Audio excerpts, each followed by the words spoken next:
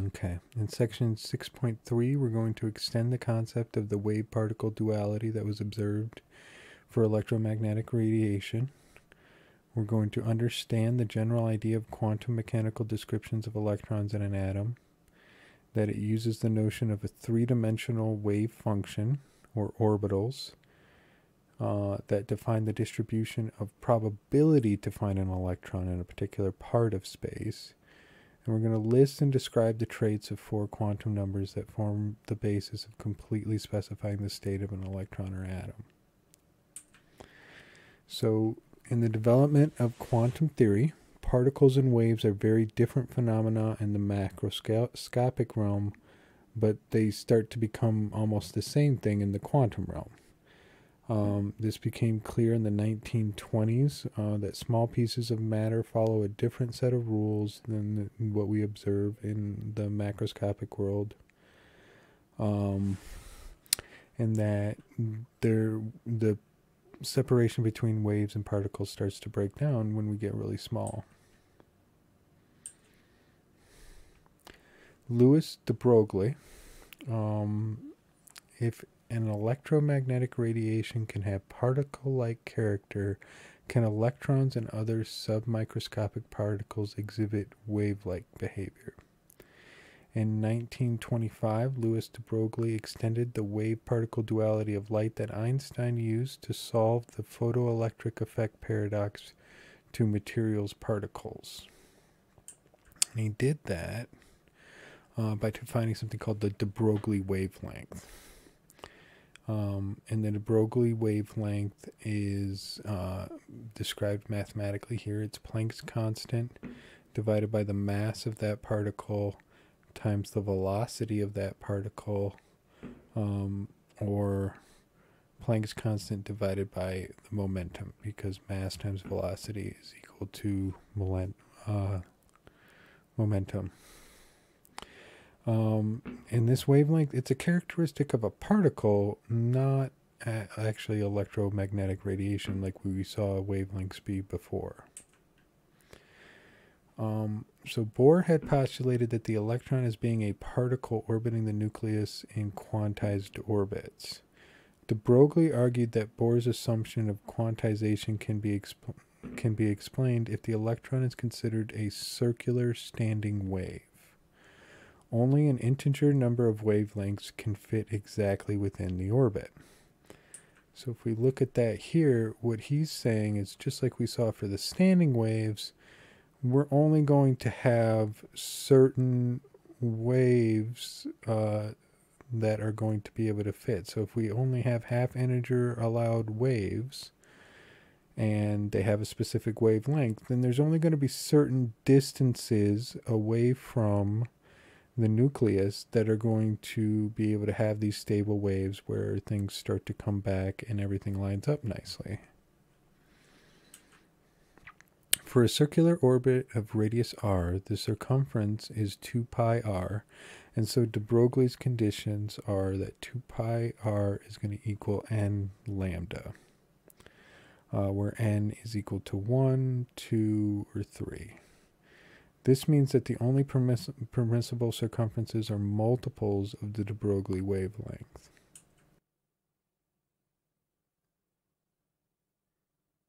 So de Broglie had given us some sense that electrons were behaving like waves, but we really didn't have great experimental evidence that this was true until Davison and Germer demonstrated experimentally that electrons can exhibit wavelength behavior. They showed that electrons traveling through a regular atomic pattern in a crystal produced an interference pattern. The interference pattern was very similar to those that we saw at the beginning of this talk for light. So if we picture what they were doing, they're shooting electrons at this split. It moves out and propagates as a wave, causing constructive and destructive interference, and then forms these regular patterns on a screen where they could view where the electrons had hit.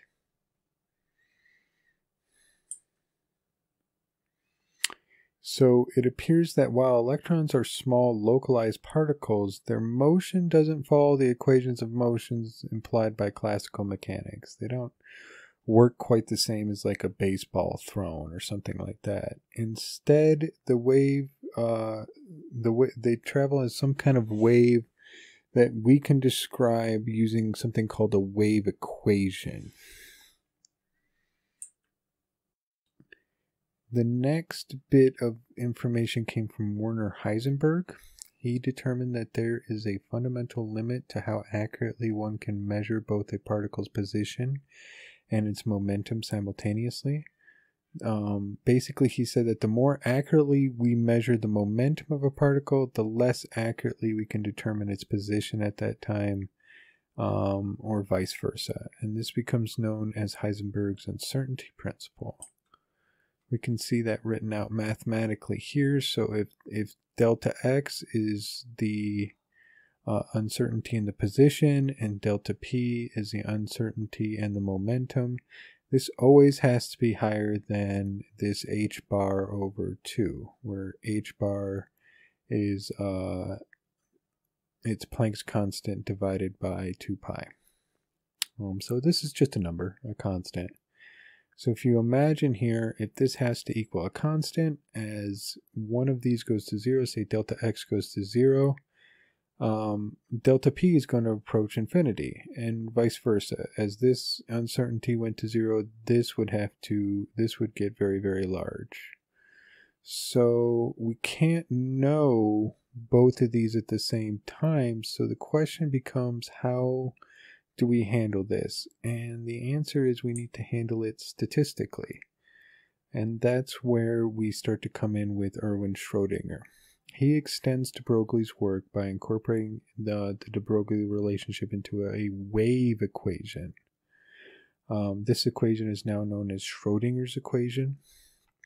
And what Schrödinger was able to actually figure out is he thought of the electron in terms of a three-dimensional stationary wave, or wave function, and he represented it by the Greek letter psi. And wave functions are functions that basically contain all of the information about any mechanical system, but really the only wave functions that we can fully understand are for the simplest cases, which would be for like single particles or small particle systems. A few years later, Max Born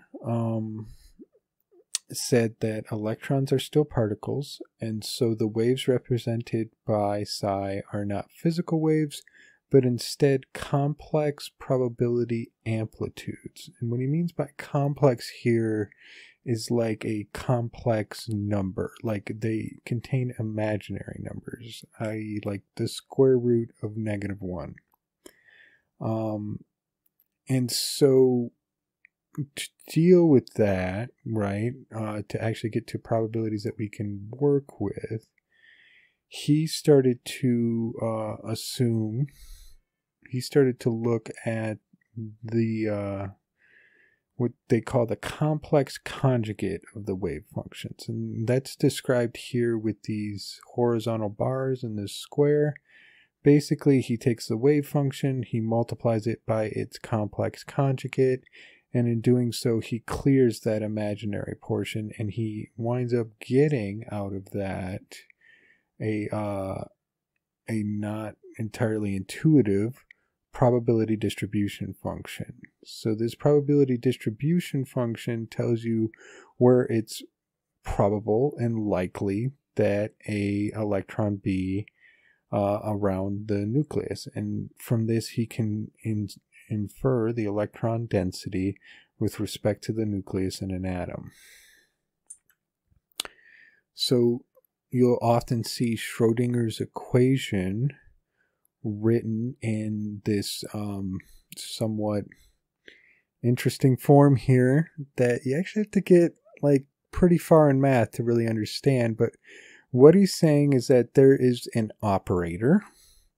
This is called a Hamiltonian. And what you can think about an operator as is it's just like a set of instructions. It's a set of instructions, mathematical instructions, add this, subtract that, multiply this, blah, blah, blah, blah, blah, that you're going to perform on your wave function.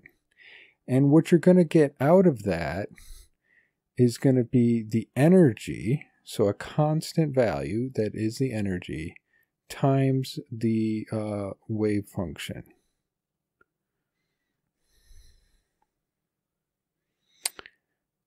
This is what is known as an eigenproblem, or eigenequation, where you perform a set of instructions on a function and that returns the same function with some sort of constant in front of it. And there's a whole bunch of set of rules for how you handle eigenfunctions. Schrodinger's work, as well as that of Heisenberg and many other scientists following in their footsteps, really laid the groundwork for what has become quantum mechanics.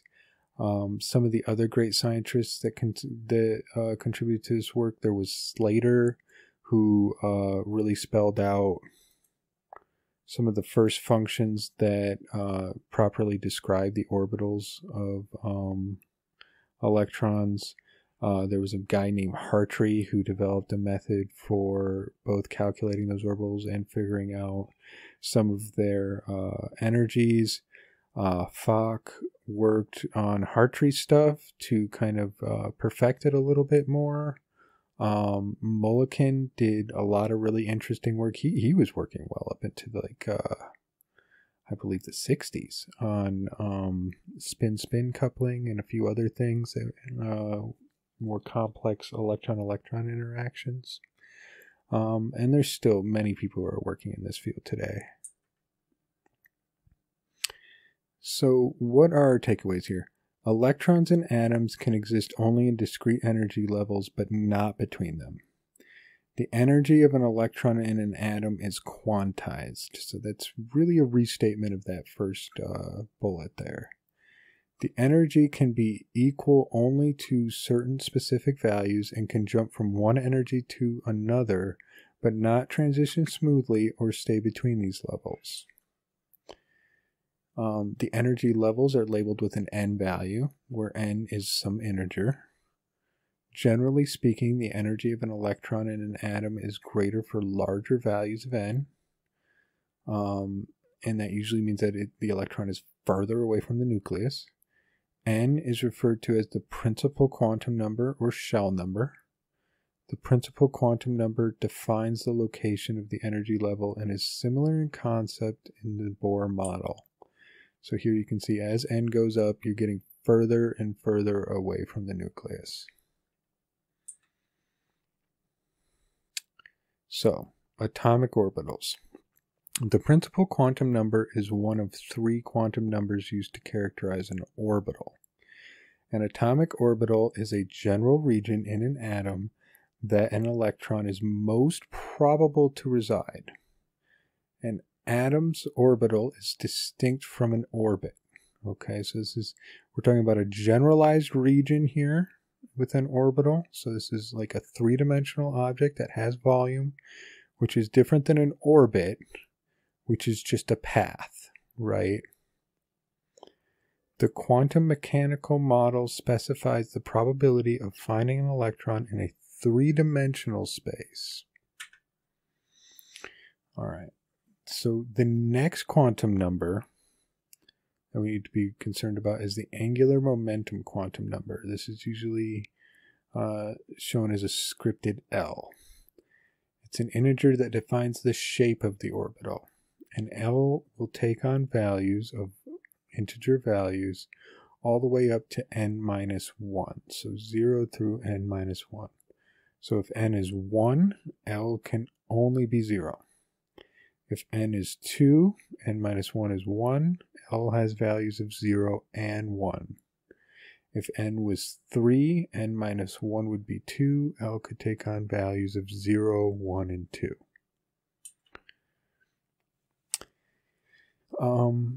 So a lot of times, instead of using these numbers for the L values, we instead use letters that represent the types of orbitals. For 0, there are the s orbitals. 1, there are the p orbitals. 2, there are the d orbitals. And 3, there are the f orbitals. Where they're getting these letters from, I really honestly have no idea. I've been looking for years and I've never found out. All right, radial nodes. So there are certain distances from the nucleus at which the probability density of finding an electron located in a particular orbit is 0. So these are what is known as the radial nodes. This is the three-dimensional version of what we saw before with the standing waves. The number of radial nodes is n minus L minus 1. So we have a couple of cases here. For instance, if n is equal to 3 and L is equal to 0, then there's going to be 3 minus 0 minus 1, 2 nodes. All of these cases apply to the s orbitals, which actually look like spheres. So let's picture what this means. So in the first case, we had 0 nodes, and we just get a sphere around the nucleus. In the second case, we have 1 node. So we have a larger sphere that is the 2s orbital, and the node is in the center where the 1s orbital is occupying largely, right? You can see that there is some overlap between this node. You can see that it's not perfect, right? There's some overlap between the two orbitals. It's not like the 1s orbital only exists where the node is, but they do roughly correspond to one another here. And similarly, here we have another shell on top of it with nodes that occur where the 2s and the 1s orbital is. And again, it's not perfect, but they roughly correspond with each other. There's some overlap between these, but not much. So what are these shapes of these different orbitals? They're actually pretty exotic. So the S subshell has a spherical shape. The P subshell looks kind of like a dumbbell. And the D and the F orbitals are a little bit more complex. So let's take a look at them here. Here we have our S orbital. Here we have our p orbitals. This could be arranged around the x, the z, or the y axis. These are all of our d orbitals here.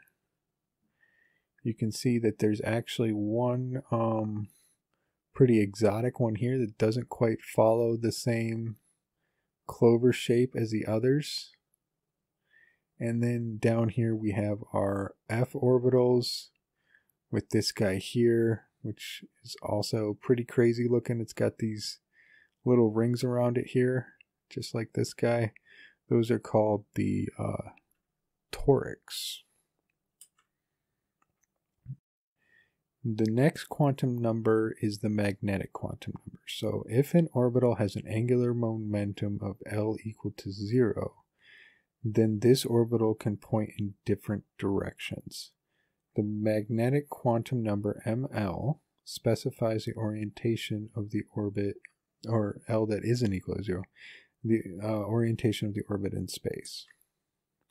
So the value of M sub L depends on the value of L, and it varies from negative L all the way up to positive L. Okay, and there are 2L plus 1 orbitals with the same L value. So one s orbital for L equals 0. There are 3 p orbitals for L equals 1. So if I put 1 in here, I'm going to get 3. Right? 2 times 1 plus 1 is 3. 5 for the d orbitals and 7 for the f orbitals. Okay, so what that really means is if we come back here, right? Here for the p's, for instance, we have L equals 1. We're going to go from negative L to positive L. So we start off at negative 1, and that's going to be your px orbital. At 0, that's going to be your pz orbital. And then at positive 1, you're going to have your py orbital. I actually said that wrong. So at -1, you're going to have your px orbital. At 0, you're going to have your py orbital. And then the last one at, I don't know why the book arranges them this way, but at 1, you're going to have your pz orbital. So the number of mLs is the number of orientations that that orbital can take on. Here is where we see that there are 5 d orbitals, right? And these are all 7 of the f orbitals.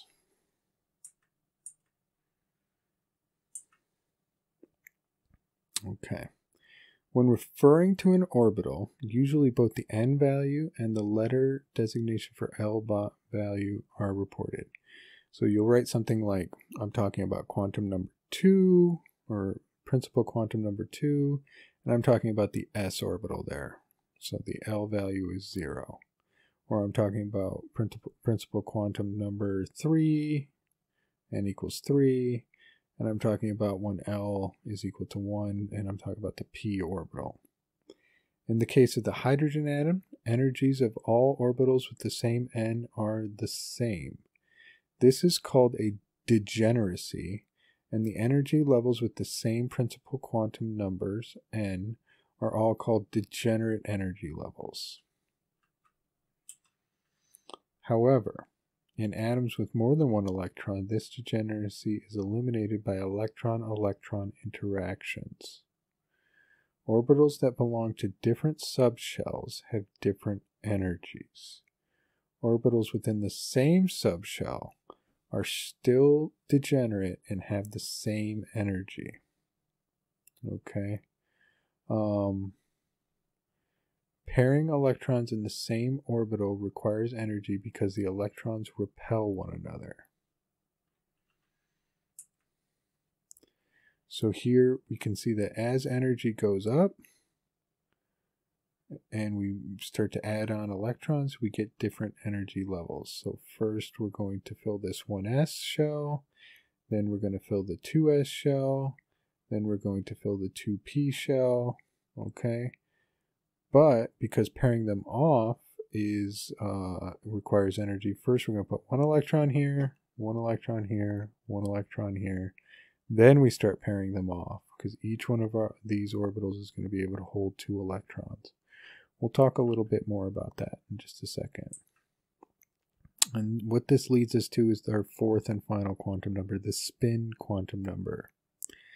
So the first 3 quantum numbers, n, l, and ml, define the region of space where an electron is most likely located. The electron spin is a different kind of property. Electron spin describes an intrinsic electron rotation or spinning. An electron can only spin in one of 2 quantized states.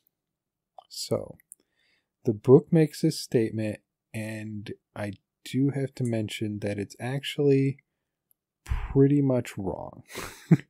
The electron isn't really spinning. What's really happening is that this principal quantum number is existing. It does work just like this. But what it's really trying to get at is that electrons have a directional vector that's associated with magnetism. Spin is to magnetism the same as electricity, or as charge is to electricity. It's the smallest unit of magnetism.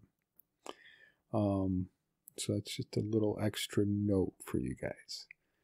The spin quantum number, ms, describes the 2 possible states. So you can have +1/2 or you can have -1/2. And the basic idea being that if I had a vector that was pointing through it, it could be up or it could be down. And traditionally the notion was that this electron was spinning. It's really honestly only been in the last years that this has really been debunked, that they really have this spin to them. But you can kind of think of it like the electron being a little magnet with a north and a south pole that could be oriented in one way or another. when you apply an outside electric field. Basically, if I apply this outside magnetic field here, the electron can orient to it or it can orient against it. Okay, so the Pauli exclusion principle. An electron in an atom is completely described by the 4 quantum numbers, N, L, Ml, and Ms. Wolfgang Pauli, an Austrian physicist, formulated a general principle. This is called the Pauli exclusion principle. That says that no 2 electrons in the same atom can have exactly the same set of all 4 quantum numbers. So by giving all 4 quantum numbers, we can describe exactly which electron we're talking about. Electrons can share the same orbital, but they will wind up having different ms numbers. They'll be arranged opposite one another. Since the spin quantum numbers can only have 2 values, plus or minus 1/2, no more than 2 electrons can occupy the same orbital. So every orbital gets 2 electrons max. It doesn't have to have 2 electrons. It could have 1 electron in it, but can't fit more than 2. If 2 electrons are located in the same orbital, they must have opposite spins. So here's a nice little table that is summarizing the allowable values for N, L, Ml, and Ms.